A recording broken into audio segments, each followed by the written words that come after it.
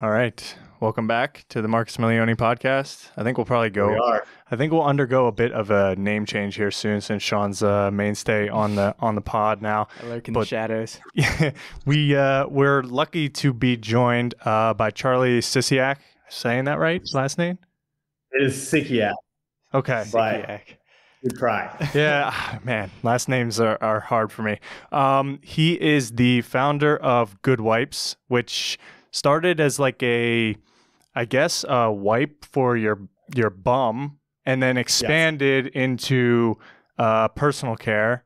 And you're continually expanding. But before we jump like way too far into just growth of a business and kind of that whole thing, definitely want to hear early life, growing up, like, about you in general, and kind of see how it relates to business and life.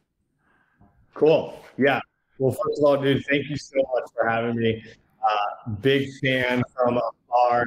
And dude, you have this character, and it is flawless. Like the hair, the affinity for Seth, the apparel, it is fantastic. And yeah, it's like good job. Are you like chewing on one of those little what? The whole thing, it really works. And yeah, I love it. I think it's good stuff. I appreciate it. Sean, pleasure to meet you as well, my man. Pleasure to meet you. Yeah, I think the punchline is yes. I've been selling Goodwipes for the past 8 years. I love it. And I think if I look back on my life and my upbringing, I had two really good parents. I was an only child. My parents loved me well. They instilled a high level of confidence in me, but they also ensured that I didn't have a high level of entitlement. I think a lot of times when you're like only child, like, oh, only child, like he's gonna get what he wants, or he's gonna get upset if he doesn't. I think my parents did a really good job at ensuring that like we kind of like earned we kept what we earned, right? And we had to work for it. And I think early on I learned that. And I didn't have a lemonade stand when I was 4 and just like or hustling Jolly Ranchers in kindergarten. But my dad was a contractor, and yeah, early on, like in high school and through college, I went to college in the same city, Tallahassee at Florida State. I would subcontract for my dad and do his like demo and his cleanup. And I would hire my friends. I would like bid for my dad, and I'd be like, "Hey, this is gonna cost like $3,000." And then I'd call my friends like, "Hey, I know everyone's like complaining about bar money. $15 an hour can only clean up a bunch of stuff." And so yeah, early on, I think I developed kind of like a yearning for leadership and kind of creating my own economy. My business partner now, same people, we hit it off in college. We did nightlife entertainment and marketing together. We brought like with a group of guys, big rappers and DJs to the city, through these huge parties, and really learned that we wanted to serve people through experiences. And then just out of college, I was in the nutrition space, kind of franchise land, with a company that did 100% of brand and marketing in-house, and they did 80% of their own procurement. So over the course of 2 years, I got a fast track of exposure and experience in what it looks like to develop products, and I really became bullish on the relationship that brand share with consumers. So that's how we maybe like built up the gusto to step into something like Goodwipes. And yeah, we've just been chipping away for the past 8 years. I'm curious, on the contracting side, were you clipping the margin and keeping it, or were you passing it along to your dad? Oh no, I was. Yeah, see, there you go. Like that's smart. I see that in just like consulting and contracting. You like get your rate and then find someone subcontract out a bit lower, clip that margin, and then like you're printing. 100%. 100%. Yeah. I don't like, my identity is not in work, my identity is not in money, but I don't want money to be a barrier for experiences and caring for people. So I do, and I think we're created to build and to create and to serve and to love. And if you can look at your work from that lens, it becomes super fun really quickly. So you now during this time, like right before you started, I guess right before you went out on your own, did you have any mentors to look up to? Like, I mean, you said your dad was doing the contracting thing, so I guess he's technically, he's working for himself, doing his own thing, and you see the hustle there. But were there people outside of maybe the family sphere where you looked up to what they were doing or building or how they were building it?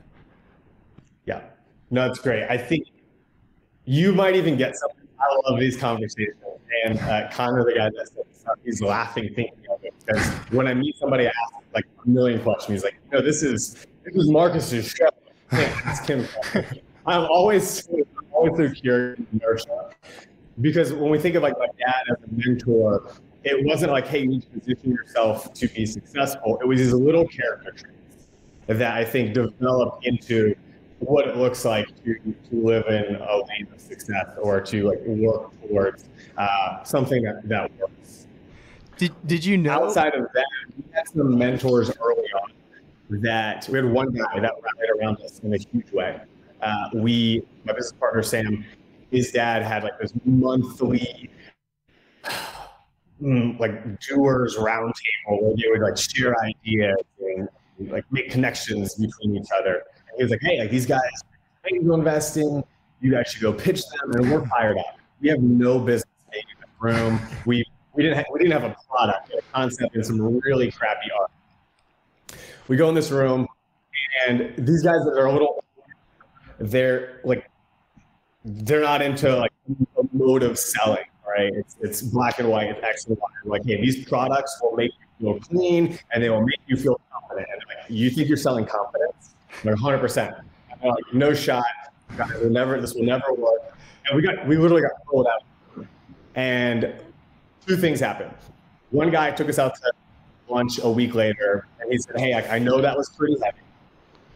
He's like, but don't look at everything that you've done negatively. Look at it as part of your journey and a gift to get you to where you are today.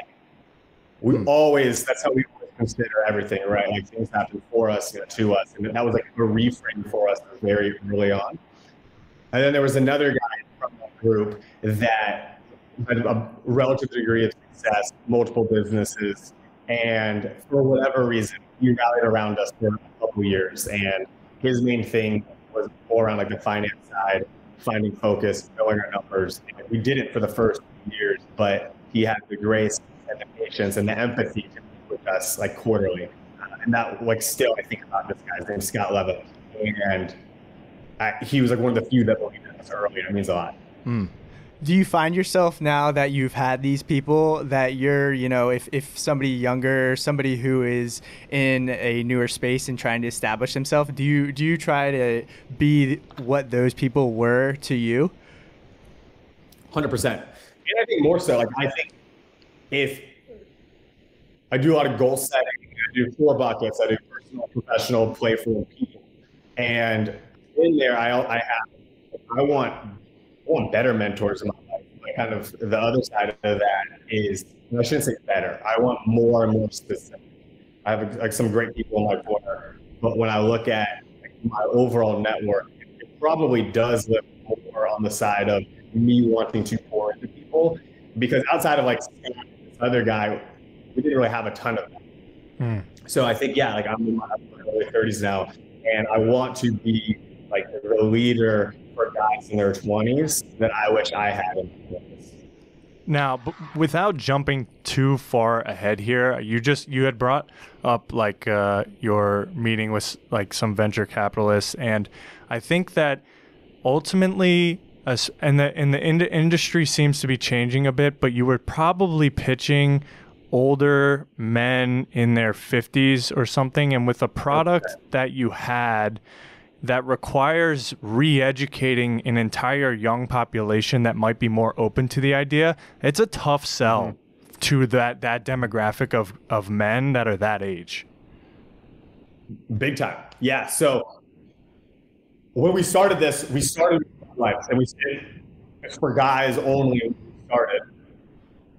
But the buyers in those categories are the same people buying toilet paper, paper towels, napkins, paper plates. It's almost incestuous. Like the most commoditized and like old school category in retail we're pitching to a very similar situation. We're pitching these people to get on shelves, and they're like, I have a very fast growing commodity here. It doesn't need change. We don't need to change it because it's not broken. So then early on, to feminine hygiene, much more progressive category. The buyers were younger. They were into the tone. They understood like our emotive position, and they invited us in. We were able to kind of prove ourselves in feminine hygiene, which is now transcended kind of a more old school, old guard category. Yeah. So I'm jumping around here. So you start. You are in a fraternity, and I believe the idea was born out of something of the effect, the bathrooms just being disgusting, and you had literal like what, baby wipes in a Ziploc bag? Like, how were you, like, where'd the genesis of the idea come from to like, we need an easier way to do this? Yeah. So habitual baby wipe birth, right? I've never kicked that. And somewhere as a baby, your butt was wiped baby wipes. And somebody started a line and told you that you should use toilet paper. It's an ineffective tool. It doesn't get the job done well. And that was just something that stuck with me and also Sam for a long time. So when we met in college, we had this really bizarre routine that we thought was kind of like personal and no one else shared. And there was this day where we were walking in the bathroom, we bumped shoulders, we looked down, and we were both holding these huge bags of baby wipes. And we'd say in that moment, we bonded over butt wipes. And from then on, we were known as the white guys. Wow. You can imagine, like, 19-year-olds in college, that meant nothing to us. But what we noticed, our people were, they wouldn't even buy. They would come in our rooms and steal our wipes. And then we would put our ear to the street, like, hey, I quit stealing our wipes. It's like, we don't know where to buy them. When we find baby wipes, we're embarrassed to purchase them. And then, to your point on the Ziploc bag, we would literally put wipes in Ziploc bags and take them out with us on dates or out to the bar. And what we learned was that, like, when confidence and cleanliness matters most, oftentimes out of the house, there were packaging solutions to support the active and on-the-go lifestyle. So years down the road, we recognized that, like, we can build a brand that really serves people in their lane and in their lives, and also support it in packaging solutions that go where they go. So do you think there was a bit of kind of self-consciousness, or like the need to hide what you were doing before you found your partner that was like doing the same thing in secret? It's almost like an underground society that you had going on there. 100%. Yeah. So when we bump shoulders,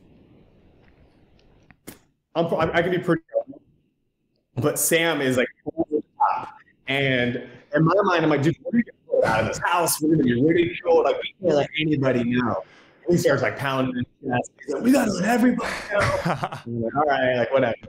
So we went on this crusade, and we were living in a house with 60 guys. And within 30 days, we had all 60 guys wiping and using. Wow. So yeah, it definitely started as like a little secret that we would put in the corner. But once we started sharing it, people would adopt it, and give us the confidence and gusto of the conversation. So at that moment, you realize that, like, there's a market for this, and the market that's currently available, or that is currently online, there's nothing similar to what you're doing. And so obviously there's a huge opportunity there, but being one of the first to a market can also be a huge challenge. So can you talk about some of those like challenges that you first encountered? Yeah. So I would say, and it helped us then, but it helped us now.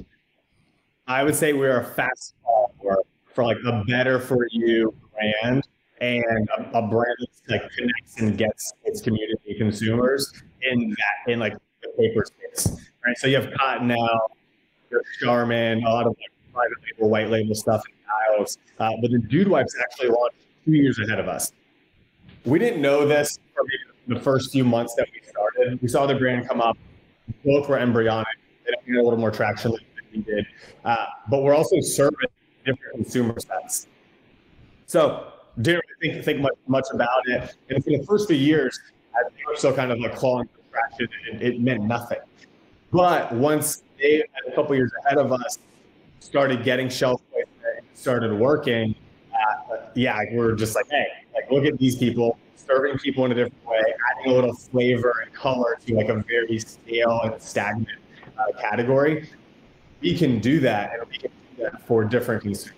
So, like a big part of our story early on in getting it's like, hey, for the longest time, this has been like very gender neutral, and it's been very vanilla boxed, one size fits all. When you as a buyer brought in dudes, you declared that gender norms matter. Whether we believe that or not, like it's irrelevant, but that's the viewpoint of the consumer and the shopper. And our position is like, hey, if we're saying that guys matter, we need to say that girls matter too. And that's our lane. That's where we want to help participate, drive people and shoppers to the aisle and to the category. Now, you have like the traditional behemoths, Procter & Gamble, the big players.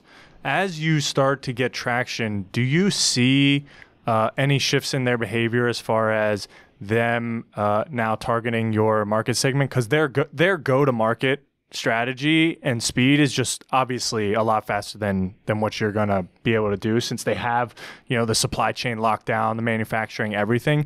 Do you see them ever try to peek into the market, and do you get worried in that when you see that if it happens?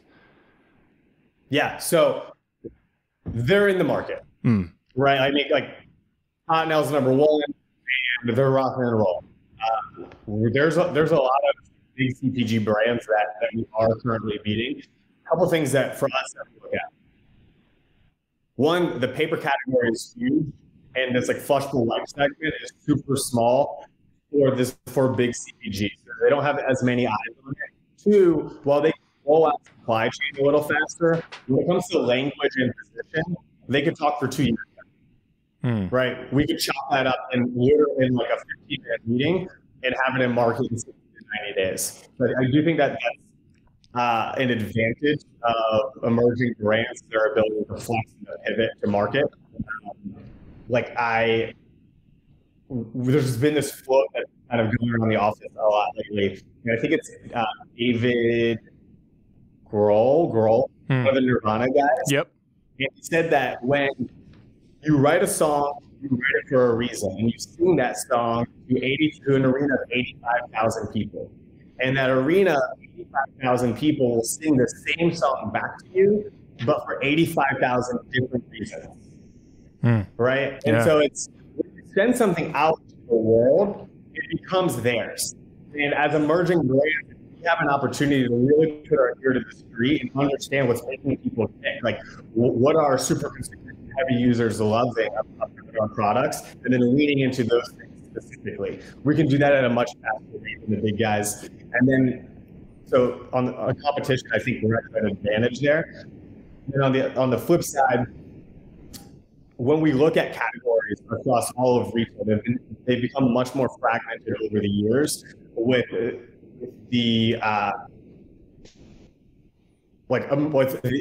development of emerging, right? Like it's a consumer democracy, and people buy Minted because they like what you guys stand for, they like the way it feels, and they connect with like your lifestyle. Like I would assume that a lot of people that are buying your brand, like they probably push themselves physically. They're probably pretty emotional communicators. They like a lot of the same design and aesthetic, and that's why they come. If they don't like that, they're going to go somewhere else. So a decade ago, you have all these options and categories were run by $2 or $3 billion brands. We believe that they're going to be run by 15 or 20, 100, $150 million brands.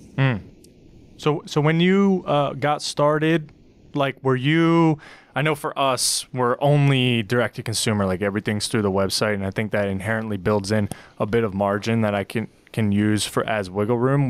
Was that your kind of go-to-market strategy, or did you try to go the traditional retail where I know you can get squeezed a bit route? Yeah. So I don't think I'm never like the smartest guy in the room. But I do think my competitive advantage is endurance and perseverance. And we'll swing on whatever. And we didn't really have a plan when we started. We were like, hey, this is cool. We love it. We had a little bit of money, so let's take a swing on it. And through trial and error, we learned where this brand works. And you're selling a premium item, it's a higher price point.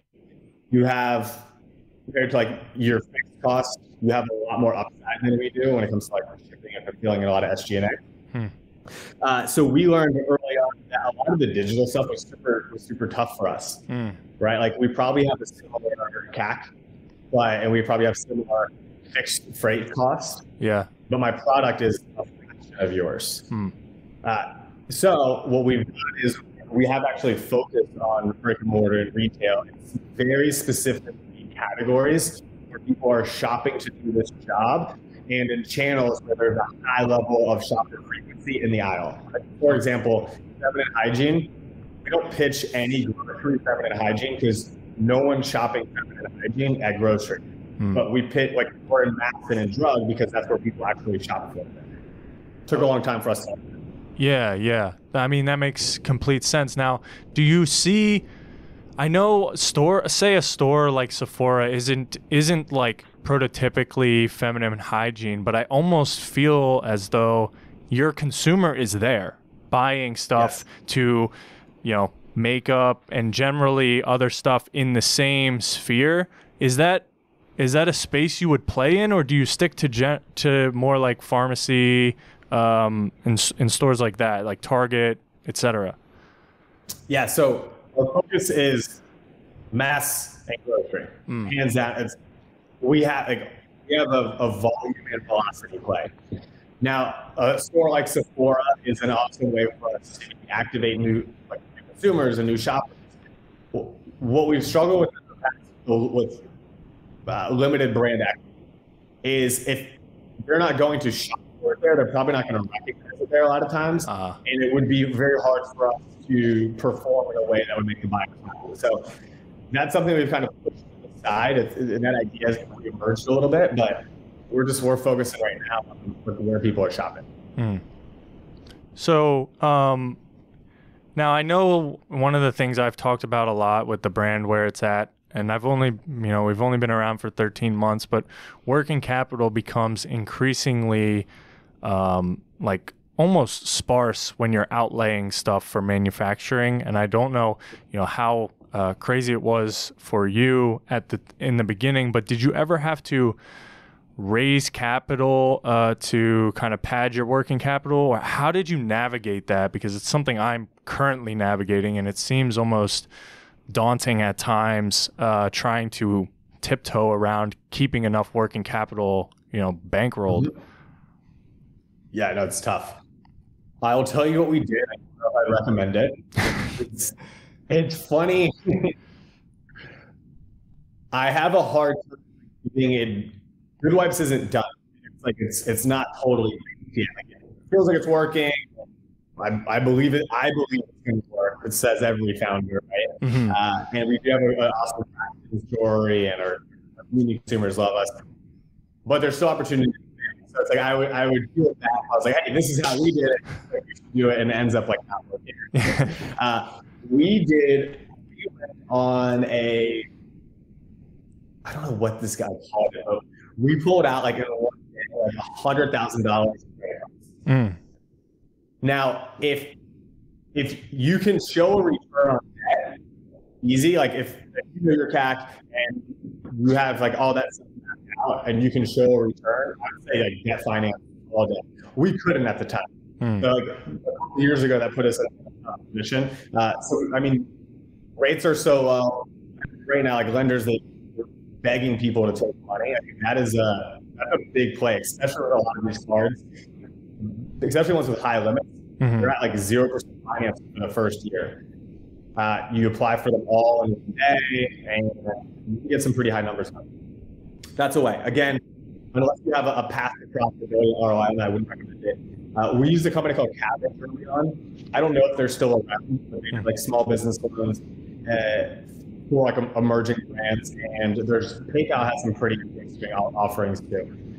We did that for the first few years. Then we did some angel stuff, but I think a lot of people try pitching before they have like enough clarity themselves. Right? People want to see that you have a high degree of confidence in where you're going and relative clarity. Yeah. I know Marcus and we always talk about like, with working capital, it's like, oh, the next drop, it'll give us more room to breathe. And then you do the next drop and all of a sudden you need to scale even more. And then it turns out you don't have all the money you want. Does it ever change? It seems like it's just a continual process of needing more and more and more and more money. Yeah. So I think about this a lot. So you talk about growth, right? When you use the word growth, it can't be in the same conversation as comfort, right? They're like oil and water, don't mix. So if you say you want to grow, you are accepting the fact that you're going to be uncomfortable. If you don't want to grow, then it could be easy, right? Like you're not going to put as much pressure on everything that you're building. But yeah, growth takes pressure, it takes friction, and I think that's normal. I think that as you develop a muscle to endure and persevere more through just reps. I like that a lot, because I think it also that in those pressure moments you end up learning a lot about the business, because any missteps really can harm the business a lot, and you're trying your best not to make any, but obviously you're going to. And one of the biggest things that I have hanging over me outside of Sean is like that first employee hire. Now you had your co-founder, but and as you know, like the first person you bring on is going to have to wear a lot of hats. So did you target expertise in the consumer packaged goods space that they had, or was it more of like a young, scrappy person that was just going to wear all the hats and learn as you go? Yeah, so our first person, Maria, she's still with us. She's creative director. And we knew that we wanted to work with her. We were pitching Walmart for the first time, and we knew we knew nothing. We had no design capabilities. She was doing some copywriting for us, and she was like, all right, I'll learn a little bit about it. And she was able to chop it up with us. She worked literally like 3 or 4 a.m., like 11 or 12 nights in a row before the pitch. Wow. And we would go home for like 4 hours. We'd come back to the office and chop it up. And we're like, all right, like God, she has that muscle, and she has an affinity for the brand, for the reason where we're going. And that's, I think early on, I'm going to bifurcate this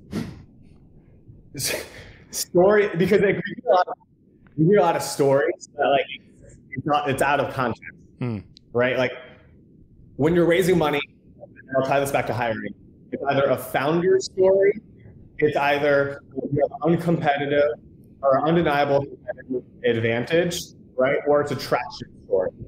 A founder story is someone who crashes into somebody, is an idea that crashes into somebody out of like a deep need or trauma. Those are great stories. You just feel it coming out of people like, hey, I couldn't feed my baby because they had a cleft lip, and I came up with this device, right? But seriously, like, this is how the best things are engineered in the market. Or a founder story is, hey, my name's Charlie, I founded Goodwipes, and I loaded it to Procter & Gamble 15 years later. Here's my next idea. People are going to have massive buy-in. I touch on that because if you have experience and you can communicate with clarity and confidence where you're going, I think you can get the specialist, and I would recommend the specialist. I don't know if early on, if you don't have a lot of clarity and you're still figuring it out, which is normal and fine, if you're going to be able to rally excite a specialist enough to jump in with you, right? Because if they're specialists, they want a little direction. They're going to want some guardrails, and if you don't even have that for yourself, you can't really have that for somebody else. So I think early on, the gym is always a solid play, especially if you're not funded. And yeah, work ethic. It's a lot of missed reps. So I talked about in the beginning of the show, re-education of consumers, and I know that that's generally expensive. I don't know how did you go about it? Because did you use a mix of like social media and traditional marketing, or was it a lot of just marketing spend on, listen, like, guys, you can use these wipes too, like, come on now? Because I mean, it's more commonplace to see, you know, you have you guys, you have Goodwipes. You see, you're more surrounded with the. It's more commonplace, but when you were starting out, it certainly wasn't. Oh no! I mean, so we always say when we started out, like guys practicing hygiene was called metrosexual. Yes. Yeah. Right. It's called men's group, and it's like it's very approachable, very accepted. Yeah, and I think it's like we're selling butt wipes, but we're building like a lifestyle around it and a brand world around it that's inviting and lets everyone know that it's okay. Number one, and number two, like it's just doing the job better. With all these analogies, like if a bird pooped on your arm, you're outside, you're at the beach, bird pooped on your arm. Would you take like your towel and wipe it and just call it a day? No, you'd probably go down to the ocean, get a little water on it, and take your towel, or you get something wet and really clean it. Yeah. So yeah, there's just like a lot of pragmatic thought in doing this job that's pretty simple. We're comfortable in investing in education because we do have a high retention rate and we know we have a fantastic product. So like typically people try to end up adopting the routine. 6 or 7 years ago, I imagine it would have been a lot harder because nowadays, especially, people are trending, especially younger people, into like skincare routines, and it's all over the place. It's a huge like on social media. So have you noticed that it's gotten a bit easier to get through to those people, or different demographics of people? Like, talk about that. Yeah, I think it's a pretty approachable conversation, right? Like people also like to be different, right? And that's part of like our brand. Our brand a little bit today, because it's still early on. It's still embryonic. We're still in this early adopter phase. We're attracting a lot of people like you guys, and like the people that you guys are attracting. It's like people that want to be at the forefront of innovation and change. And these people are typically seniors. So like they're looking for the thing that when they share with their friends are like, dude, that's weird. Like that fires this community. They want to be the weird. And yeah, so I think we just kind of lean into that. I think that comment right there, that like, dude, that's weird. As much as I hate it, actually, yeah, no, I hate it, and it's also working against like so much, because if you think about this, the core center of the product is just like helping you be a bit more clean. It's like, dude, how is that even weird? Like, I just want to be, it's the same thing as skincare for men. Like, I just want to take care of my facial skin. Like, what is weird about that, Yes. If you gave two options of like having, a bad breakout that could be prevented or not, like just because it's weird, like I still would like to believe most people would choose, have better skin. Oh man.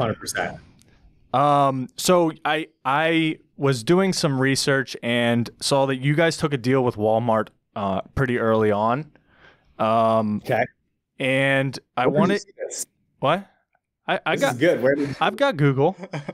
Okay, bro. Don't doubt it. Okay. So I believe it was something like 500 stores. Now, for anybody that is starting a brand, that's like the Mecca, right? It's Walmart, like whatever. But there's more that goes on to that behind the scenes. So I'm curious if you would go that route again, or would you more try to build it out through strictly like online e-com, I guess, where you're distributing your own stuff? I mean, dude, again, for us, not to us, right? I think it's hard to say. Looking back, that's like the Mecca. In my mind, I'm like, no, that's so the story, I don't know that story, but Walmart was our first big retailer. They gave us 500 doors across the country, no geographical concentration. Literally a brand that has no brand equity. But in our minds, we're like, Walmart, baby, like people are gonna love the product, and the Trizone loves it, it's fantastic. And I mean, we got barely. They gave us 2 years. We just got trapped. However, the flip side of that is Target saw it, and they were like, we want that in our stores. And at that time, like the Target shopper was a little bit more progressive in the category. I wouldn't say that that's necessarily true today, but at that time, so Target brought us on because of Walmart. And actually, what's happening is I'm having a conversation with Walmart, and they're like, "You're fired." No one knows this yet. For like 4 or 6 months. And then Target's like, "Hey, you love what you're doing at Walmart. Can you do that with us?" They're like, "For sure." Like, and then, so then we put Target shelves, we unloaded Walmart shelves, and then we found good focus with Target. We leaned in there for a while. We share a lot of the same design to shopper and consumer. We learned a lot about the brand and who we were serving. So you have a continuing relationship with Target to this day? Oh yeah. Oh, that's awesome. We love them. I mean, we actually, in feminine hygiene, we have a SKU that outperforms every wipe in the category. That's amazing. In terms of units. That's amazing. Yeah, that is insane. So, and are you guys on Amazon at all? Like about 33% of our business.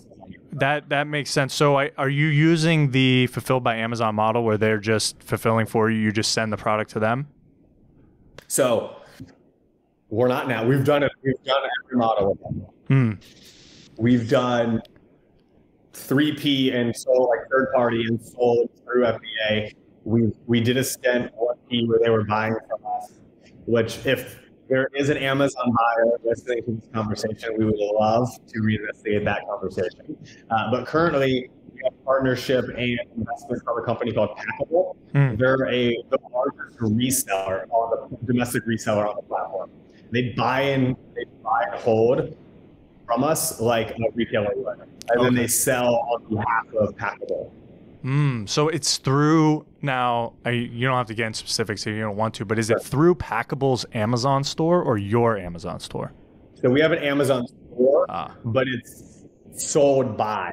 Now that's Packable. That's cool. Because it's a space I haven't explored, but obviously Amazon is one of those behemoths like Walmart where you just are getting eyes on your product that might not normally be eyes on your product through recommendations and their engine and stuff like that. So I imagine there's, you said over 30% of your business, so that's really good. It doesn't have the best content, but you can't beat the awareness and discovery. It's awesome. Going back to that Walmart deal where, you got this huge offer, you're super pumped up, and then all of a sudden it's not going the way you initially were like hoping. What did you have to like go back to the drawing board, figure out exactly what you needed to do in order for people to start recognizing the product in Walmart? Or like, what was kind of your thought process? Like, okay, it's not working initially, but like, how can we make this work? And when we go into when Target approaches you, how can we make sure it works with Target so you don't end up with the Walmart situation? Yeah.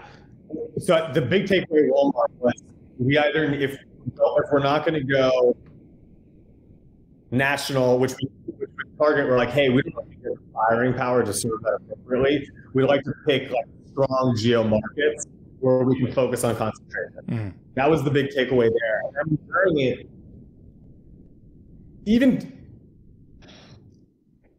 didn't know what was happening for the first 5 years. Like we didn't even have time to really think, like, how do we make Walmart better? Like, how do we pay anybody?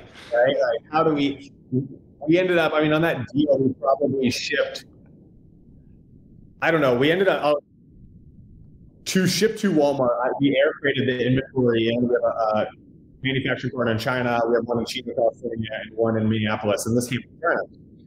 And the lead time got kind of funky, or she moved this setup, and we spent we spent $100,000 on inventory just to get the product.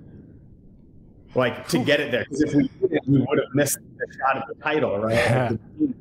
That was like our marketing at the time, and so we said, all right, now we're cross brand that this is going to work, and you just learn from that kind of stuff. But hindsight's always 20/20, and I think there's a story where Jason goes in when he jumped on with Zico, he goes into the Coke headquarters here in Atlanta, and he's pitching their VP. And he looks at Jesse, he's like, hey man, you know that it takes 8 years to build a brand. I don't think a lot of people, when they sign up to build something, are ready to kick rocks for 8 years. We've been doing this for 8 years, and it's still very challenging. But I would say that like 7-8 year mark is when we started feeling like we have some control. We know it works. We know like where our next steps are. Happens a lot faster for some people, but I think that's like kind of a fallacy that we're fed through social media more often than not. Yeah, I think social media is inherently dangerous for entrepreneurship because it glamorizes a lot of just BS that doesn't exist in real life. Like when you're in the nitty gritty, it's like people just pretty much selling snake oil and just renting Lamborghinis and stuff, and it's just not that. It's not that. In 5 to 10 years, like long term for the brand, are you just focusing on your core competencies now? Are you going to be expanding product lines down the road? I mean, obviously, if stuff's secret, you don't have to mention it. But I imagine you'll probably grow your product lines a bit.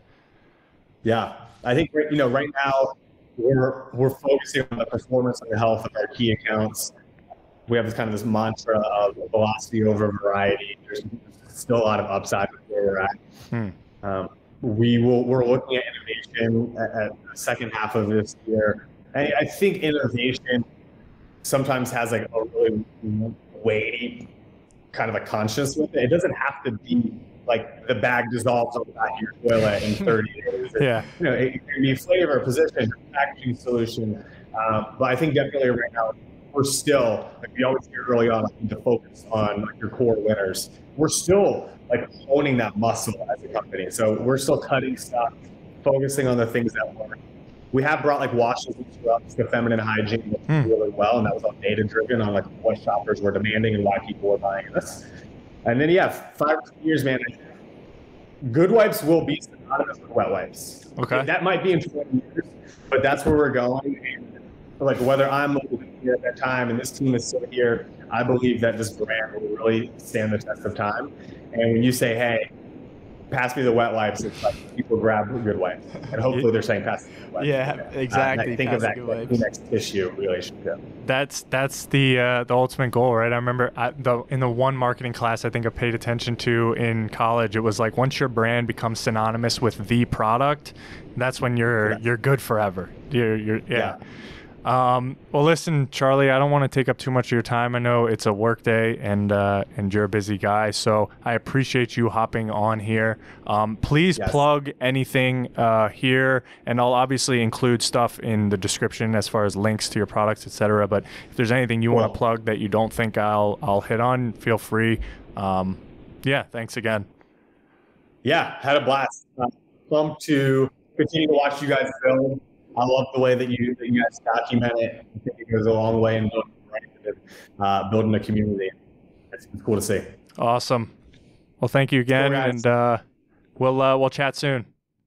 Love it. Sean, Milione, pleasure. We'll chat. Ciao. Take care.